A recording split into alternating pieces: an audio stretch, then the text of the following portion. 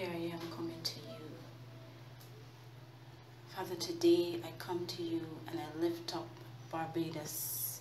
I lift up the pastors and I lift up the churches.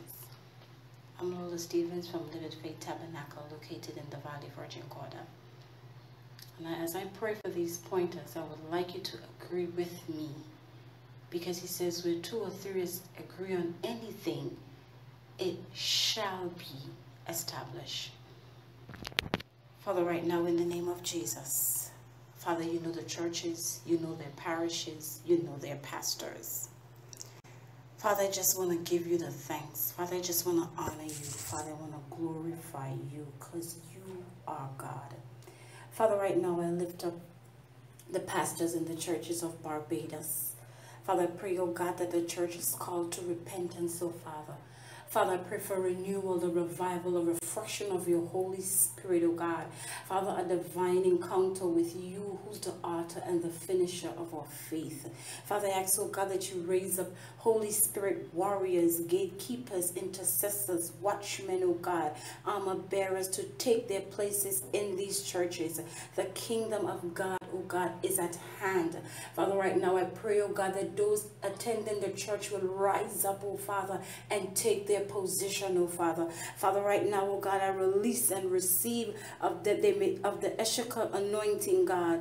Understand the timings of God for present and future. Father, allow the pastor, oh God, to preach your word. Father, allow him to discern the seasons, the in seasons and the out of seasons, Father. Father, I release, oh God, the wisdom, oh God, the knowledge.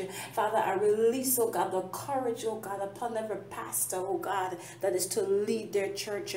Father, oh God, I release, oh God, and I pray that they receive of the Zebulun anointing, oh Father, the finances and the innovation. Father, release and receive of the Judah anointing, God, that they may hear the sound of God and write songs. Father, that they may seek you, oh Father. Father, find a heart, oh God, that is after you. Father, you have called us, oh God, for a time such as this, and we know that the battle is not ours, but the battle belongs to you, and in you, oh God, we claim the victory, because you said in your word that we are already victorious. Father, I pray, oh God, that the church in Barbados will fulfill their mandates from God on the earth, oh Father.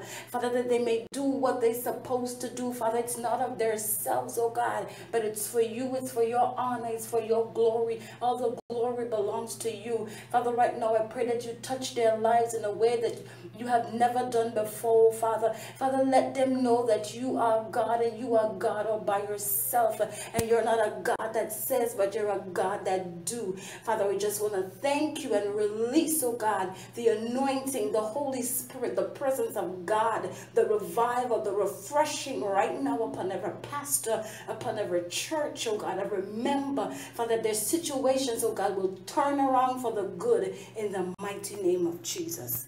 Amen.